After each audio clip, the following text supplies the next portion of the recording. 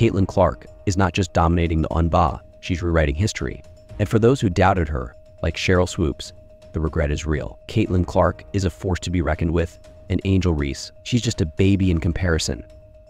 From record-shattering performances to silencing her critics, Caitlin's dominance is undeniable. Caitlin Clark dominated her rookie year because she brung points and she brung assists and she brought wins. See, why do you keep using rookie year? Because she's never been here before. She has no experience. I know, but what I'm saying, so do you think this is the best she can be? No, I'm just saying this year, she dominated amongst the people that didn't think that she could. She gave you points and she gave you an assist. So you tell me the other guards, Arike, Kelsey, all these other guards that you can name up and line up beside her. I can't compare and say, it's like me comparing Allen Iverson with Mark Jackson. If all the guards are like Mark Jackson and then Allen Iverson come in, I can't compare. They're two different But Mark Jackson breeds. is not giving you 20 and 10. Because he can't physically do it. Right, but this is a different, but this is a different breed. So you can't say Mark Jackson versus Allen Iverson. This is a different breed this is a new breed that's coming in, right? This is just the beginning. So if I say she's dominant, I know what you're capable of. But you're comparing I'm not even going to pretend that this. I know you are a 30 and 10, 12 person. So I'm not even going to say you're dominant. No, I know what you're capable of. Like if when Kobe had Shaq, we all knew when Shaq left. What did we say? Oh, this motherfucker's about to dominate. No. Yes, we did. Kobe Bryant was the most dominant. Katie left, he was the most dominant two guard during the three-peat. The dominant two guard during the three-peat. And then didn't we see what dominance really looked like when Shaq left? Yes, this is dominant. That other shit was, oh, you were really good. This is dominated. 81, 60, and 3. This was a dominant. They had two when Katie left, who wrote it? Someone wrote, oh shit. Russell might average a triple-double. There was a player who said that. I don't know what player. There was a player, when KD left, someone said, oh, Russell might fuck around and average a triple-double this year. No one believed it. But someone seen like, we know what his potential is. Caitlin's potential is 30, guaranteed. No doubt. When that happens, that is her dominant year. No. Reese? No, bro. Austin Rivers. No, you can't equate dominance just to points. Well, no. But because the 30 and 12, that's going to be 30, 12, and she's going to have eight rebounds. Yeah. That's what her potential is. Yeah. No, I get that, but what she's doing right now is still dominant. She's still doing 19 assists is not dominating? Yes. But she's not averaging 19 assists. She's averaging 10? 20 points and 8.4 What I'm saying is Angel Reese. She ain't averaging 20 points and 8.4 assists. 19.5 points. Angel Reese. 9 assists. Remember, Angel Reese dominating this year? Right. Angel Reese dominating this year? No, this is not a dominant. No, she's not. This is a baby. She's a baby right now. But just for all you have to see, we're not talking about where she's going to go in the future. It doesn't even make sense. How can it not be dominant? If she has no expectation. What record does she have? And then she comes in and she leads the league. Double-doubles record and then the rebounding record. Say it again? Consecutive double-doubles and the rebounding record. Next year, she's going to break that. But that's already a dominant record right now. No. She dominated the rebounding. But the problem is she dominated it, but we know that's the bottom line of this. Yes, but we can't say it's not a dominant. She's going to push it again. Yeah, both of them dominate. All we can do is sit here right now, September 17th, and say what it is right now. We can't say she dominated. Okay, if she dominated. Now we can go back. Both they both have really good rookies. If we take away both led in the categories they're good at. No. They dominated the year. They ended at the top. If we take away the expectations, and say, we didn't expect anything from them because we never seen them play. Okay, they dominated. Right? They dominated. They dominated as rookies. But that was the expectation she set up. Listen. No, her expectation was 30. No. Her expectation came in saying, you guys are not gonna come in here and dominate like you think. That's her saying, listen, whatever your expectation is, it would have been better. It's gonna be more difficult. I said dominate immediately. Immediately, yeah. So regardless, you know what? The expectation, they didn't dominate immediately. They didn't. But the expectation was set. It was set that, hey, look, we're not expecting y'all to come in here and dominate.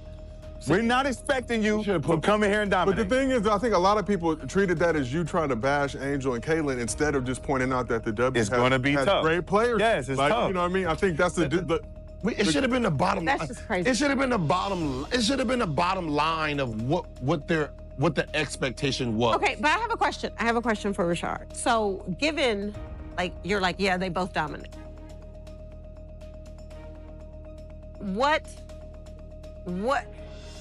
How do you look at it if you're giving up or you're giving out 8 assists per game? Yeah, she's had several double-digit assists. But you got turnovers, right? Yep. You're leading in turnovers. Yep. I get it. She's a rookie. It happens. She'll get better. But do you factor in what she's given up on the defensive end? Yes. You do? Yes. And you still say she dominated? No. That's the thing that fights against her. The thing that overweighs that is the winning. Okay. So the dominating factor of me being a point guard, I have to now I have to score and I have to distribute. And during those distributions, I'm turning it over. Great. But guess what we're doing? We're winning. We're winning. Okay, okay, so since we know LeBron's career, rookie 25-5, was that considered dominating?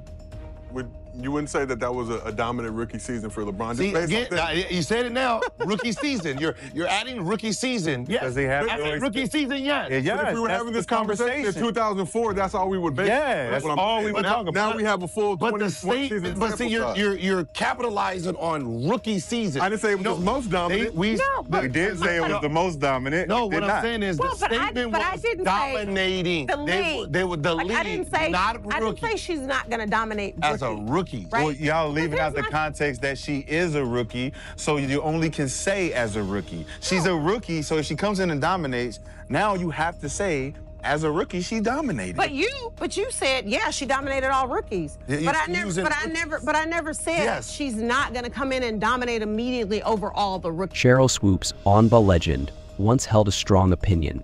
Caitlin Clark wasn't going to dominate the on-ball right away. But let's be real.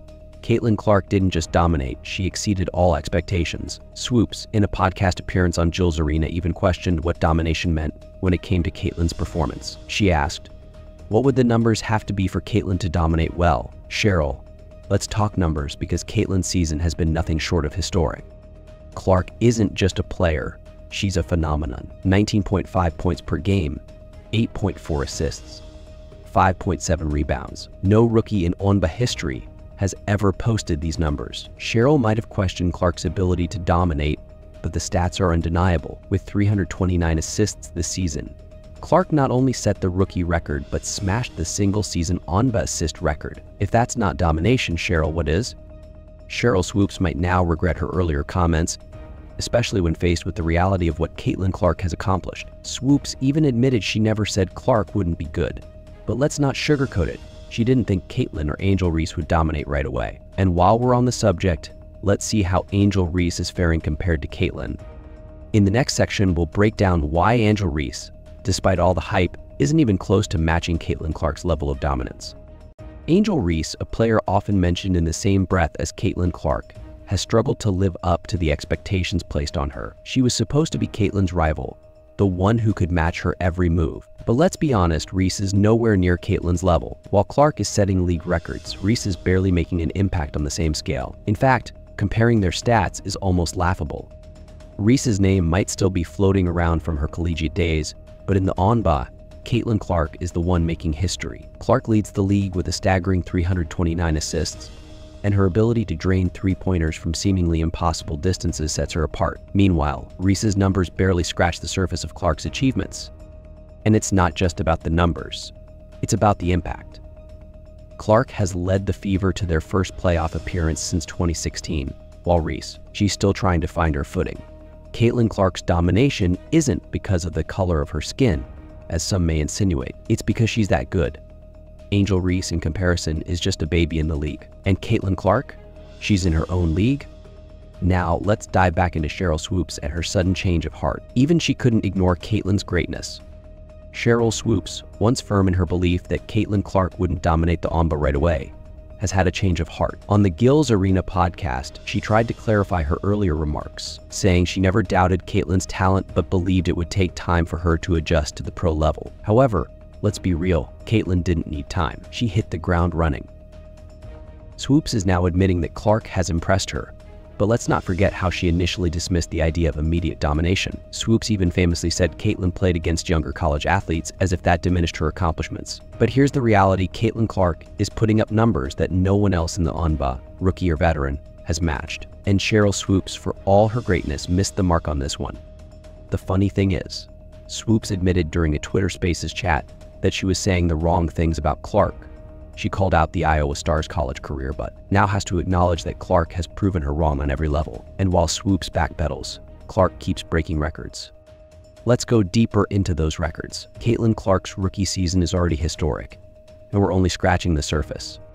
Caitlin Clark's rookie season is nothing short of legendary. Not only has she shattered the record for most assists in a single season with 329, but she's also the fastest player in ANBA history to reach 100 three-pointers. These are numbers that seasoned veterans would be proud of, let alone a rookie.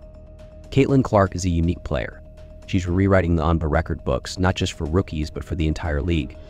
In her debut season, she's already got the record for most points scored by a rookie with 761, surpassing Simone Augusta's previous mark. And her assists.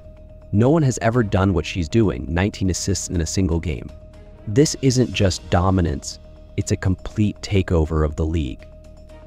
And it's not just the stats. It's the way Caitlin plays. Whether it's her incredible range, her court vision, or her leadership, Clark has changed the game. She's leading the Indiana Fever to their first playoff appearance since 2016. And this is only the beginning. Still think she's not dominating Sheryl. Now, with the playoffs on the horizon, let's see what Caitlin and the Fever have in store for the competition. The Indiana Fever are back in the playoffs, and it's largely thanks to Caitlin Clark. After several seasons in the ANBA wilderness, the Fever have found their leader. With Clark at the helm, the team has secured 20 wins this season, a significant improvement from their 5-win season just a year ago. But don't think for a second that they're satisfied with just making the playoffs. Clark has made it clear. This team isn't just happy to be in the playoffs. They're here to win. The Fever have the weapons, with Clark leading the charge, and they're more than capable of going toe-to-toe with the WNBA's elite. Whether it's the Las Vegas Aces or the Connecticut Sun, Indiana is ready for a fight. And with Clark averaging 19.5 points, 8.4 assists, and 5.7 rebounds, every team in the league better take notice. The Fever are coming into these playoffs with momentum, and Clark is their driving force. With her leadership and record-breaking season, the Fever aren't just a playoff team, they're a legitimate threat. The question is, can anyone stop Caitlin Clark? And with all of this success, Caitlin Clark isn't just aiming for Rookie of the Year, she's entering the MVP conversation. Caitlin Clark's rookie season has been so dominant that she's even entering the MVP conversation. That's right, a rookie in the MVP race, with her record-breaking season and impact on the Indiana Fever's success. Clark has forced her way into the conversation usually reserved for veterans like a Jay Wilson and Breanna Stewart. Now, let's not get ahead of ourselves. A Ja Wilson is still the favorite with her 27.5 points per game and incredible defensive work. But Clark finishing in the top 5 for MVP, that's not just possible, it's likely. In her rookie year, Caitlin Clark is challenging the league's very best. And that, my friends, is the mark of a true legend in the making. Caitlin Clark has transformed the Indiana Fever, and she's putting up numbers that rival the league's most established stars. Whether she wins the MVP this season or not, one thing is clear: Caitlin Clark is the future of the Mwamba, and she's here to stay. Caitlin Clark's rookie season isn't just historic, it's redefining what's possible in the ANBA. From breaking records to leading her team to the playoffs, Clark has proven her doubters wrong and set a new standard for future players. Sheryl Swoopes might have doubted her, but now even she has to admit that Caitlin Clark is a once-in-a-generation talent. And for Angel Reese, she's still just a baby compared to the dominance of Caitlin Clark. The future of the ANBA is here, and her name is Caitlin Clark.